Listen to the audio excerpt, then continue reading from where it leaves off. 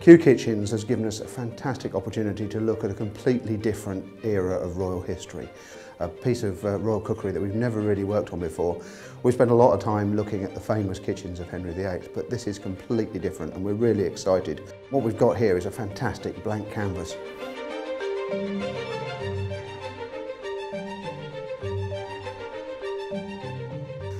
These kitchens are lovely. As you walk into them, you can just soak up what went on here. No one's touched them since, we think, about 1820.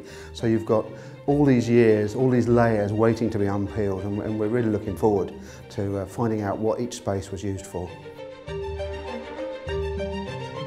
For me, the best space in these kitchens is the Great Kitchen, a huge space that was used for preparing royal meals. And you've got in there a complete roasting range. They don't survive.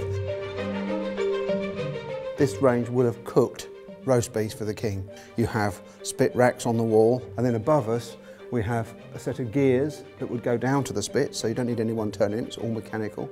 Inside the chimney is a big fan-shaped thing. The heat from the coal rising up there turns the fan round, turns your spit, it's all done mechanically. So this is just as flexible as any modern cooker.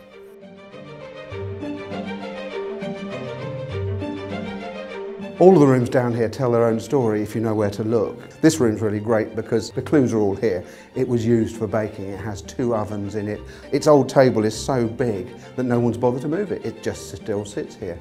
So I know what went on in here, that a group of guys were making pastries, making up breads, and better than that, I know it was going to the king's table. What's so good about kitchens of this era is that people wrote things down.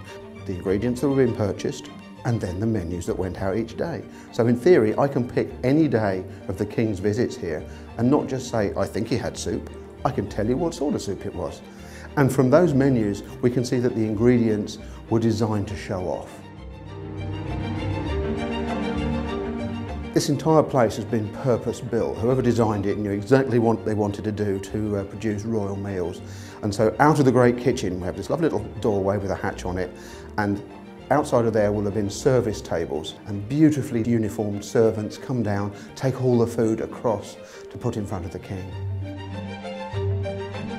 The features are all there from a Georgian kitchen. The little slats to let the air through, the paint is still on the walls, and it's the decor of that time. You're seeing what they thought was special. Our big aim is to not just look at this kitchen, but get them cooking again. No one's cooked in here for at least 200 years, if not longer. We've got the menus, we've got the ingredients lists.